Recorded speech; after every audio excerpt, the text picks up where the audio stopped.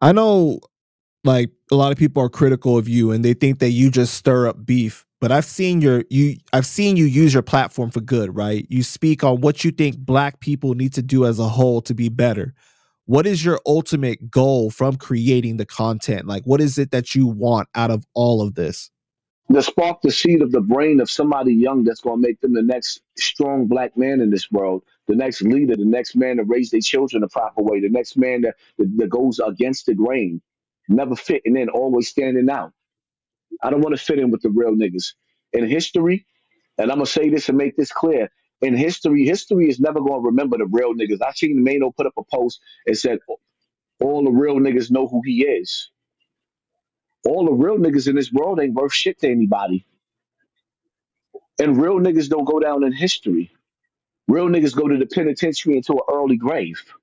Do you think that like we just have the priorities wrong? Like what we seem to covet, what we seem to idolize.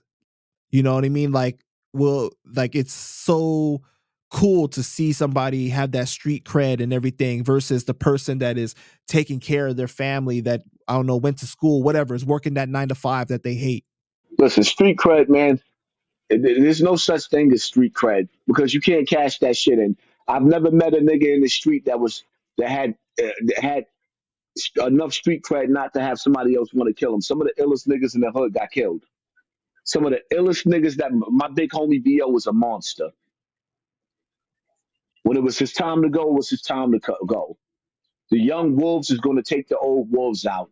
The hood don't love nobody. Your street cred ain't going to get you nowhere but to the penitentiary and on the FBI's list. Your street cred ain't going to do nothing but take you away from your children. That's it. That shit don't mean nothing. It's not worth nothing. Because how they say every dog has his day, and that's how it is in the hood. The sad part about niggas that got street cred, when you see them niggas at 50 years old, all they got is street cred.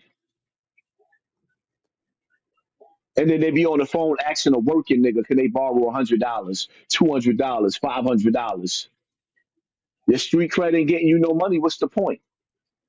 If your street cred ain't get your kids out of the hood, what's the point?